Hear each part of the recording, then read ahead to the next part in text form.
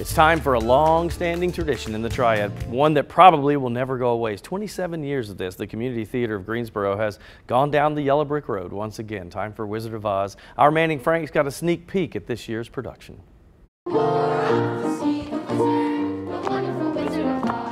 Our name is Community Theater of Greensboro, so we, every year our cast of 90, 100 people, we have people that come from all over this county.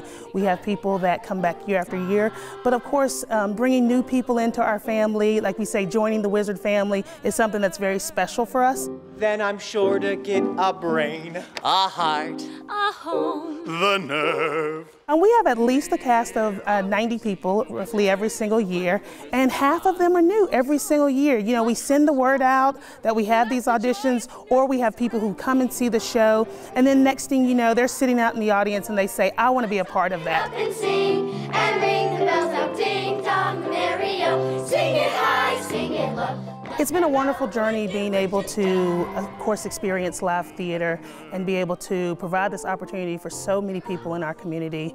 27 years has been just a joy to bring the magic of the Wizard of Oz and being able to go down the yellow brick road and over the rainbow.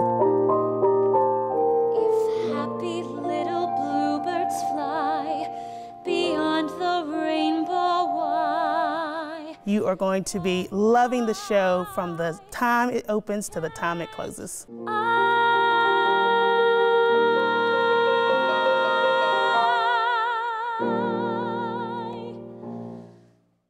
It has been around for nearly 30 years. I mean, it's really cool. I've said this before and I will say it again. I am embarrassed to say that I have never been to that theater. And I love the Wizard of Oz. And I mean, I'm going this year. It's happening. You gotta go. It is happening. And Manning was telling me, because he grew up in Greensboro, he said, yes, I played one of the, I can't remember the title, but they're the ones, not the Munchkins, but they're the ones that carried the swords. Lollipop Gang? The Lollipop Guild. Yeah, no. Your guild, yeah. I think they're called Winkies. But he said, I grew up, in that theater. Wow. I can imagine a lot of kids in this play probably grew up doing different roles. You start off as a Munchkin and then hopefully aspire to be Dorothy or the Tin Man. And it's happened. Yeah, and just, being a theater person, just the memories and friendships that you make during a process like this. Got to go check it out.